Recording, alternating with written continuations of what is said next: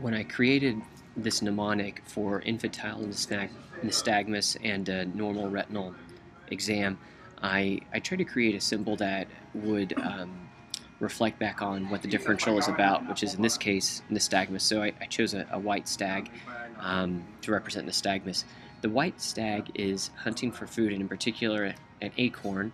This acorn represents achromatopsia, otherwise known as rod monochromatism.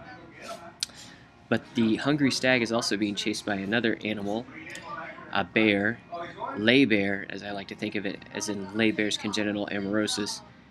But the bear is also being chased by a motorcycle, or a moto in French. And this stands for congenital motor nystagmus.